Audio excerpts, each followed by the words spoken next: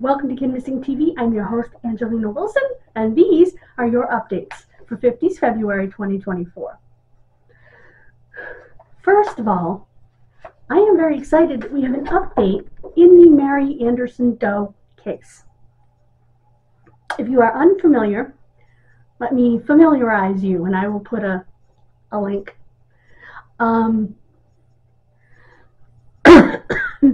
She was a lady around middle age who was found to have died of cyanide poisoning in the Vintage Park Hotel in Seattle, Washington in 1996.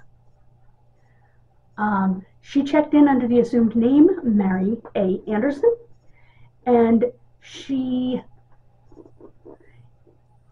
gave an address in New York, which appeared that she knew New York to some degree, because the street was in one borough and the zip code was in another borough and phone number was for another place. None of it added up. She left a note. Dead by own hand. Use my body how you will. And they have been working on her DNA since it got funded at the same time that the Christmas Tree Lady's DNA was funded. As you know, she was identified as Marilyn Myers. And even though she died in Virginia, she was actually from Davenport, Iowa. Almost 3/4 of the way across the country. So, Mary could be from anywhere.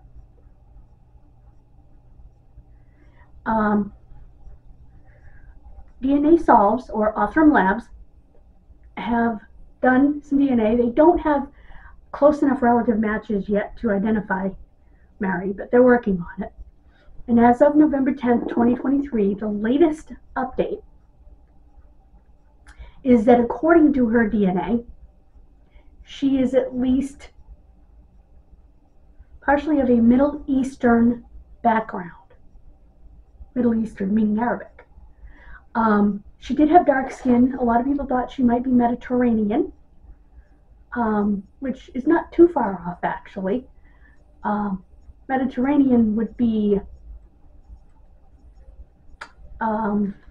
Greek, French, Italian, and I know you're saying French. Yes.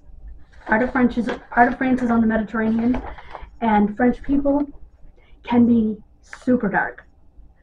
To the point that I have French people in my family that I have pictures of that if you didn't know they were French, you'd swear they were African American. Although I do have those too in my tree. Nothing wrong with that. I haven't figured out where to put him yet, though. I'm still working on that. I still want to know what family married an African American and had a child. Anyway, back to Mary. She is Middle Eastern according to her DNA, or at least it's suggestive of that. So that's could be a huge clue. They said she didn't have an accent, so it could mean she's Middle Eastern, but she grew up here. You know what I mean?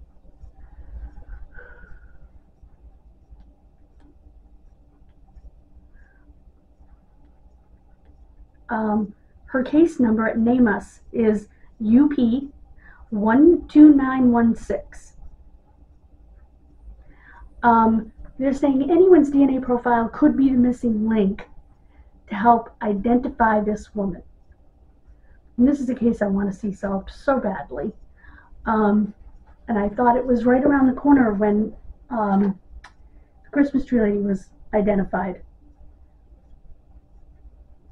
And I really feel like she will be.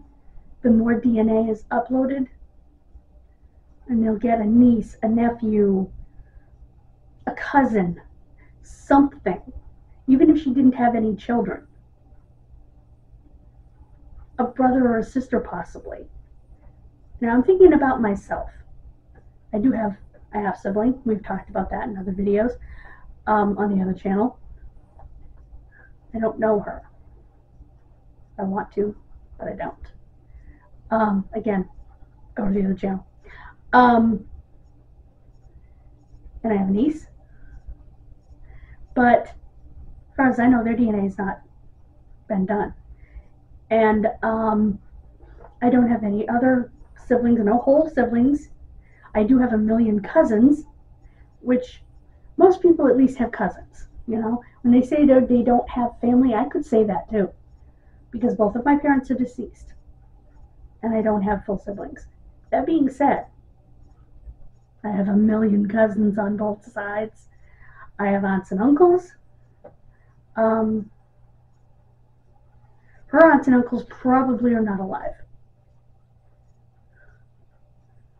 If they are, they're extremely old.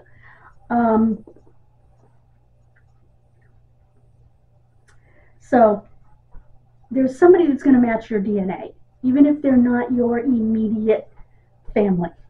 Somebody's going to match your DNA. You know,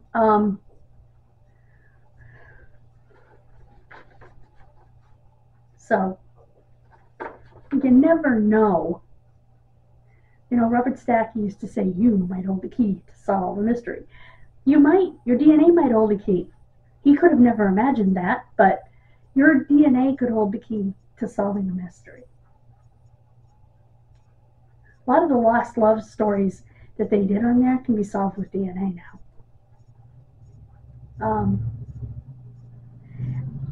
Now, they have used dental records, fingerprints, and media appeals, which have all been futile in unlocking her identity.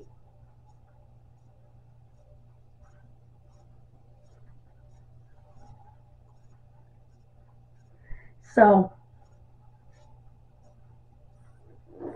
more DNA data that gets into their hands, and I know it's scary for some people, but you know what? They're not trying to convict you of a crime, they're just trying to give a lady her name back. But if you have any information about this case and this lady, or think you might, were you at the Vintage Park when she was there? Were you in Seattle and see her around? Did you see the vehicle she got out of? Did you talk to her in passing? Think about those things. Contact law enforcement or solve@othram.com. That's SOLVE @OTHRAM.com. They're pretty determined to give this lady her name back. Now, we have an identified doe. I thought I did her case. I can't find it anywhere on the site. So, I'm going to do it as an update. Sahara Sue has been identified. In August of 1979, her remains were discovered in an open field at the intersection of Las Vegas Boulevard and Sahara Avenue in Las Vegas, Nevada, and that's where she got the nickname Sahara Sue.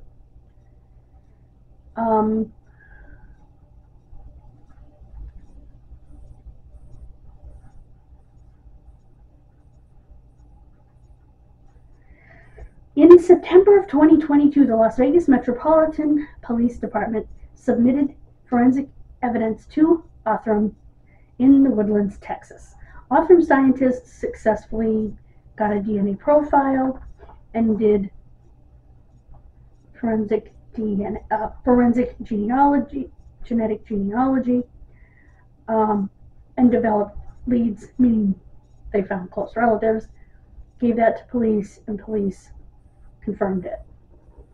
Cold case investigators continued their investigation using the new leads, and they learned that she was 19-year-old Gwen Marie Story.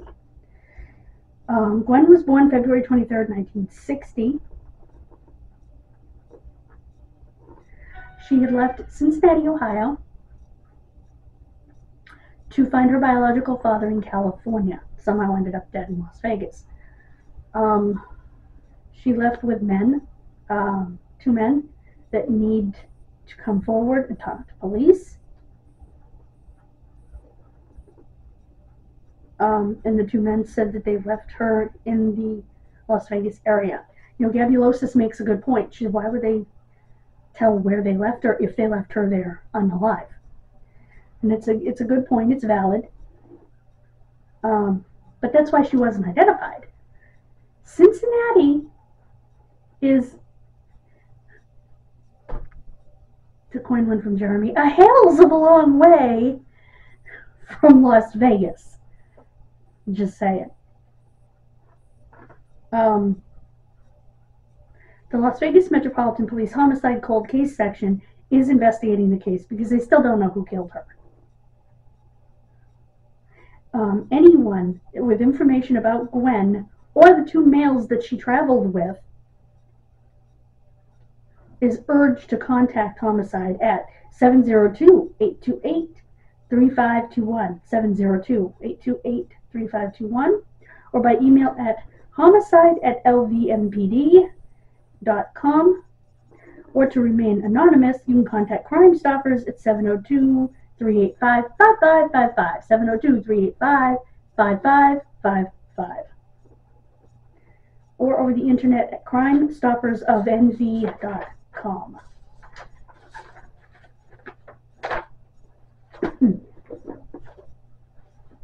Because now that she has her name, we need to put a name to her killer or killers. Sahara Sue was strangled. Well, when was strangled? She was 19 years old.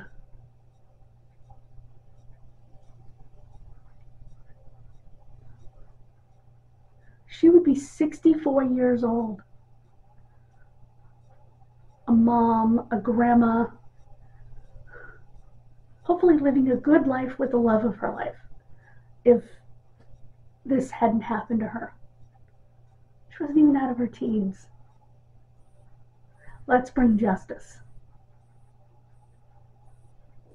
Thank you so much for joining me, guys. God bless you. Have a wonderful rest of your day. I will see you next time here on Kidmissing TV.